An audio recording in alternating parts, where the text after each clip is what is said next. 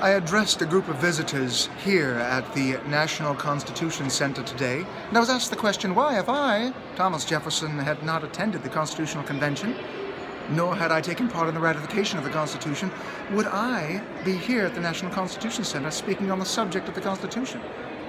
Well, the short answer is that this is the National Constitution Center, not the National Constitution Convention Center.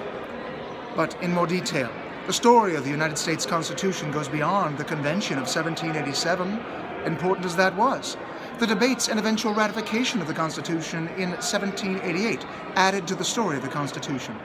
The debates and creation of the Bill of Rights and the ratification of the Bill of Rights in 1791 added to the story of the Constitution. My debates with Alexander Hamilton in the 1790s added to the story. My presidency added to the story of the Constitution, as did the ratification of the 12th Amendment in 1804.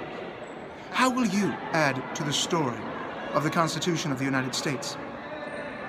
I have always believed that the earth belongs to the living, not to the dead.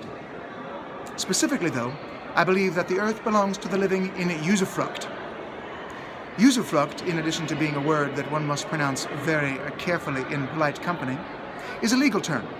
In civil law, it means the enjoyment of a thing, the ownership of which is vested in another, and the right to derive all enjoyment and benefit from that thing, provided one does not alter the substance of the thing.